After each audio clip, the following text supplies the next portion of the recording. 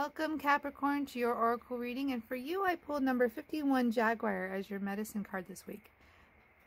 51 breaks down to 6, which is the number for relationships. Now this doesn't necessarily mean a romantic relationship. This could be the relationship with yourself, with your friends, family, co-workers, and it could even be the relationship you have with the universe.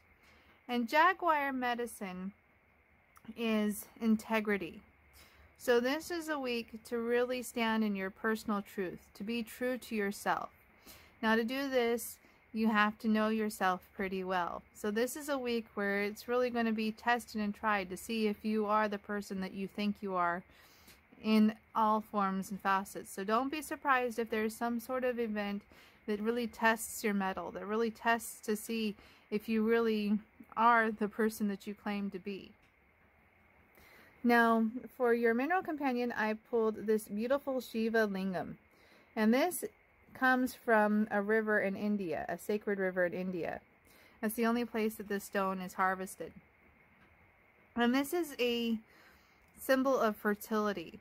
So this is a time period where you have a lot of abundance that is available to you. There's a lot of opportunities that you have to do things, to really plant the seeds for the future. This is not necessarily the time to start new journeys in life, but a time to plant the seeds for something. It's the time to really plan and have the intention, set the goals, that sort of thing. So this is a great time to work with a vision board or to set intentions with a candle, little things like that. This is a great time for that type of energy. Now for your advice card, I pulled number 21, the Gatherer. 21 breaks down to 3, which is the number for growth. So this is a week where you may be challenged, but it's going to give you new experiences. It's going to give you a new perspective that will help you grow as a person. And the Gatherer in reverse means that you have a scarcity mindset. Even though you have all this fertility here with your mineral companion, you have a scarcity mindset. What that means is that you think that you don't have enough, that you can't have enough, and it's your mindset that's really blocking you from achieving things. So this is a great week to do a frequency check. To do a frequency check, go ahead and write down everything that comes into your mind, stream of consciousness. Just write it all out until you feel like you have emptied it all out into the paper. And then come back to it in an hour or two, or perhaps the next day, and read what you wrote.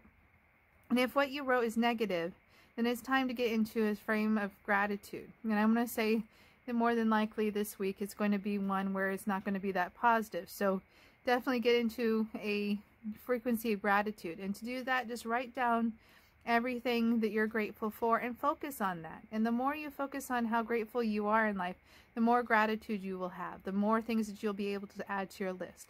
So this is a great week to really get into the flow of gratitude and change your frequency. Now for your clarifying card, I pulled number 15, the Journeyman in reverse. 15 again breaks down to 6, and then we have this repetition of 1 and 5 here, which is a new start and change. So you're focused on wanting a new start. You're focused on wanting a change. But what the Journeyman in reverse represents is that it's not time. And this may be a change in relationships, the way you relate with others. But the Journeyman says this is not the time. This is not the period of time for you to do this. You are not ready. This is a period of time of preparation, not for a new beginning. And so while you may want a fresh start and change in your life, it's really time to focus on what your frequency is. Change that frequency and you will actually attract to yourself this new change instead of trying to force it. So I hope you enjoyed this oracle reading. If you did, hit the like and subscribe button. And don't forget to check out your moon and rising sign videos as well. Bye for now.